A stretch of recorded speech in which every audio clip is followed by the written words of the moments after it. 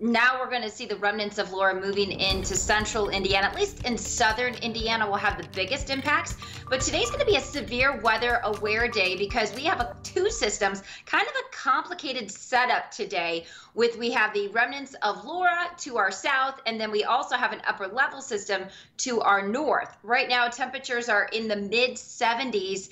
It is a balmy start this morning. Not going to see the temperatures move up a bunch today. However, it's just going to be a day where we're going to see maybe some peaks of sunshine, cloudy skies, and the threat of severe weather.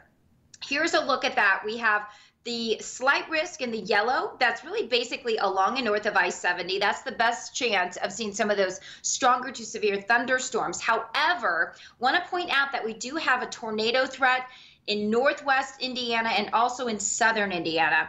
And I do think that we may see a couple of spin-ups in central Indiana later today as well. But the main threats today are going to be severe winds, damaging winds in excess of 58 miles per hour or higher. So let's take a look at future track.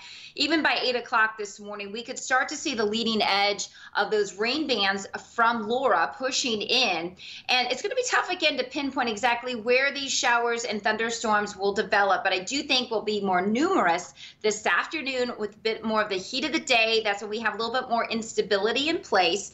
Temperatures will likely climb into the low to mid 80s, kind of where we were yesterday with the mainly cloudy skies. And the severe threat will continue until about midnight tonight. And then we lose that instability quite a bit and things will start to improve overnight. But today, high of 85, a day to be weather aware with scattered thunderstorms becoming more numerous this afternoon.